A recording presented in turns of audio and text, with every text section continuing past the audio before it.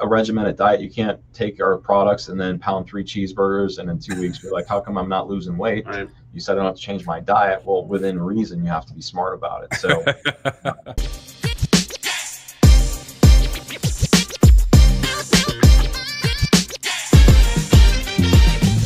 Welcome back into Elevated Conversations. Today, we're going to spotlight some of the CBGs, CBNs, and kind of what they do. So which minor cannabinoids are you guys working with the most? yeah, so obviously we go by need states, and in America, I mean, one of the biggest things is everybody under the sun has anxiety of some sort, and when you have that, obviously your sleep sucks, right? Yeah. They have sleep issues. We're Americans. We have an obesity problem here, and pain as well. So I mean, those are some of the biggest ones that we get. So we've done a couple clinical trials, one for sleep and one for weight loss. With different miners that are specialized right in that. And we have some published white papers that have been peer reviewed. So it's legitimate content that you can read through. And that's really, again, that's a Sunmed difference. That's what we do compared to everybody else that's out there, because it takes time, it takes a lot of money. And then it also takes having the right connections with extract facilities. And these extracts are significantly more expensive than just your basic broad spectrum extract. So, where we formulate for wellness, most formulate for getting you high, or they're just selling it and white labeling it just in there for the money. Like I said, we were found on wellness. We were that's how the whole reason we got in here, and we talked about this in our last series we did. But so CBN, which is great for helping with sleep and faster onset. THCV, which we did a blind patient study with that for weight loss. And I don't want to misquote it, but the average client lost, without changing their diet over 60 days, lost, I want to say it was 9 pounds just by taking this product. Yeah. And the same thing with pain. We add all sorts of different other ingredients. We have a couple that are OTC, like your roll-on that you use. It has an NDC number on it, so it's an over-the-counter because it has 4% of lidocaine in it, which is great with alleviating pain. So those are probably the most popular ones that we use, and they're also some of our top selling SKUs.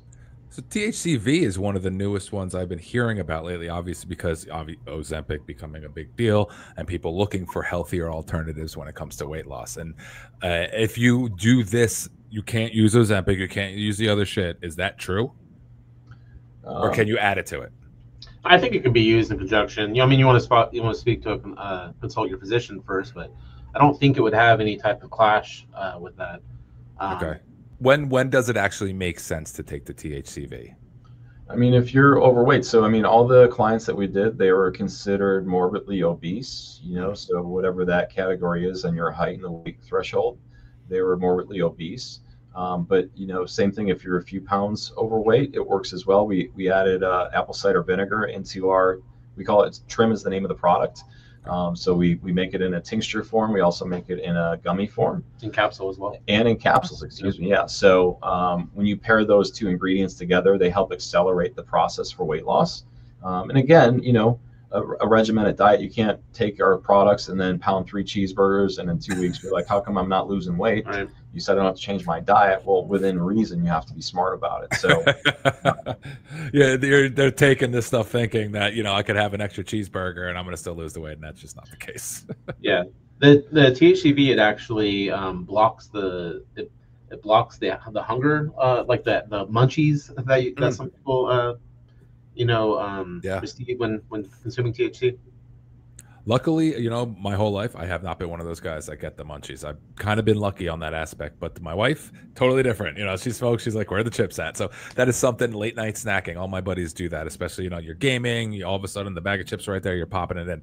This will, what you're saying, curb that appetite in a sense, right, if you're taking it. That is extremely important. So one minor cannabinoid that most customers are sleeping on is what? That's a good question. I think it was our THCV. Yeah, THCV. Product, yeah. Yeah. The only problem with THCV is it's kind of being grouped because it has THC in the name. It's being grouped in as an intoxicating cannabinoid. So a lot of places that because I handle all the state legality of products per state, and THCV is getting pulled into this conversation, and it's unfortunate because it really is a helpful non-intoxicating cannabinoid.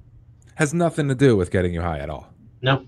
Yeah, that's a shame. But at the same time, I totally understand, and that Right. sucks that it's being looked at it because it has that name in front of it. In its early uses, it was kind of being thrown in with what we call these THC cocktails that some of these bad actors put out there, and vape products. And what it was, they added it to kind of curb that hunger that's created from having high amounts of THC. But we don't, we don't have any kind of cocktail product just like that. We just have the isolated THCV, well, not isolated, but built out extract with high THCV amounts in our trim products. So CBN is for sleep, correct? Right. CBG is for what? Energy. Energy. What other ones out there should people know about? Yes. Well, those are the main ones. I mean, we had a product with high CBGA and CBDA, which was a fantastic product that I loved called Immune. This kind of health immune support, but it just didn't really hit the way that we wanted it to on the market wise. It's kind of hard to. It's all about this whole industry and our business is all about education. It was kind of hard to give the education piece about that product. Yeah, and timing as well. I mean, when we launched this immune product, there was an article that came out that it was, we launched this product in the height of COVID, and that was they had done some studies with it and said that it can help with COVID and some of the things that go with it. So we developed our own, but by the time we got it to market, which takes a while because we had to formulate from scratch, it was 6, 7, 8 months later. Right. And by then the buzz had kind of worn off, and that's really the unfortunate, because it was a great product, but it just didn't get released in the right amount of time, unfortunately.